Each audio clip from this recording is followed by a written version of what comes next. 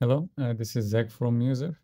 Imagine a scenario where you have a bunch of questions on your spreadsheet, Google spreadsheet. It can also be Microsoft Excel, it doesn't matter. But what you want to do is you want to ask those questions to ChatGPT and write the answers here. So with U-xer, we are going to automate this process. And it's going to take probably somewhere around 5 minutes for you to do it on your environment. So let's start to do it.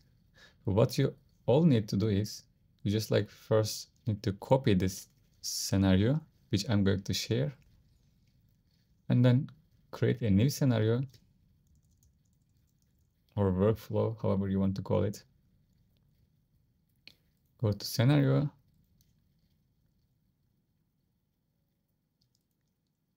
paste it here, and there is some tricky part here, this line which you need to do manually. I will also show you right now. Just delete this, save, and then how we need to do is just you need to say click, take a screenshot, and take a screenshot 5 seconds later. I will come back here, close this also, see that I have on the left side Google and on the right side ChatGPT. Okay, it's ready. So the tricky part here is that we need to understand and tell user agent that the response is ready, because ChatGPT sometimes responds very late or it can take a long time. So to be able to understand the response is actually ready, what we are doing here is that when you wrong button. When the response is ready, only when the response is ready, you are going to see those 3 icons. So we are going to just take a screenshot of those icons and then search for it to make sure that my response is ready.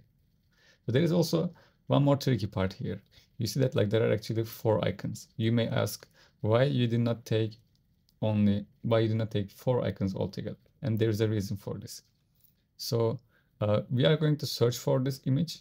We are going to search for this image to make sure that the response is ready. And also I choose only 3 of them because in U-xer, when you want to click an image, this is the screenshot of the image. When you want to click an image, it just clicks the middle of the image. In that case, I take here and I will say click this image. It will actually click this point, which means the copy icon. And I'm sure you get it. And I say click this image, it will just actually make sure that the response is ready. And on top of that, it will copy the response for me. This is exactly what I need. And also one more question here. You would say that let's not take 3 of them, but take 1 only here. This is also on purpose, because how image search works in U-xer is that it looks at the image, try to find this. If it cannot find the exact version, it tries to find something similar.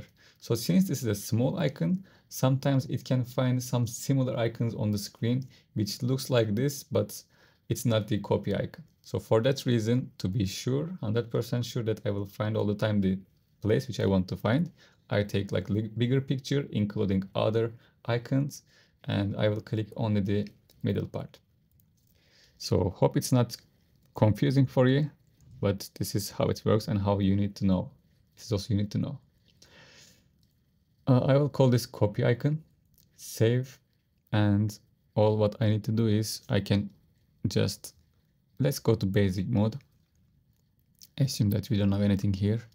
What we are going to do is click image and choose our copy icon here. Yes, that's it. So to be able to run this scenario, I especially did not create go to Google Docs or something else. This is much easier way for many people. This is the benefit of U-xer actually. You don't need to log in each time. It works directly what you have on your screen. So I just already opened Google Docs on the left side, so you don't need to go to login, try to overcome the captcha issues or all the other things. Everything is open, ready in front of me, which you can do one time, and then you can run the scenario. So let's run this. I will explain the steps while it's running. What it does is, first of all, it click text Google, which is on the top. It's already started.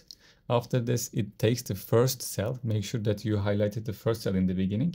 Then paste this to ChatGPT, hit enter, wait for our image. Now click the copy, come back to Google again, click right button, paste, and go to next line.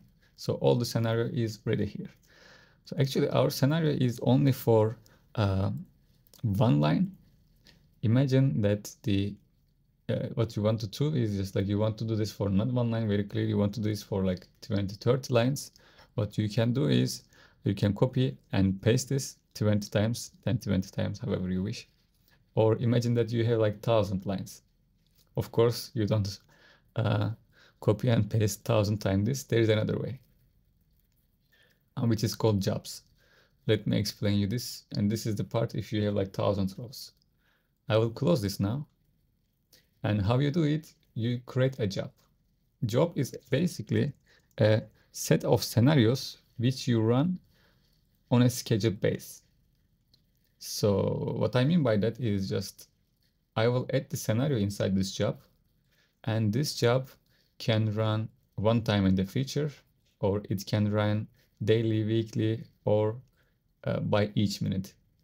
Each minute, this minute is the minimum time. So since my scenario is actually takes somewhere around like 20 seconds to complete all the cycle, one line can be completed probably in 20 seconds. I choose to do it in 1 minute. Imagine that I have 1,000 lines. It means it's going to take 1,000 minutes. 1 minute is the way to go at the moment for us. So I will say, okay, I will not activate my job in the beginning. I will choose my agent. My agent is Kiria. I will click save.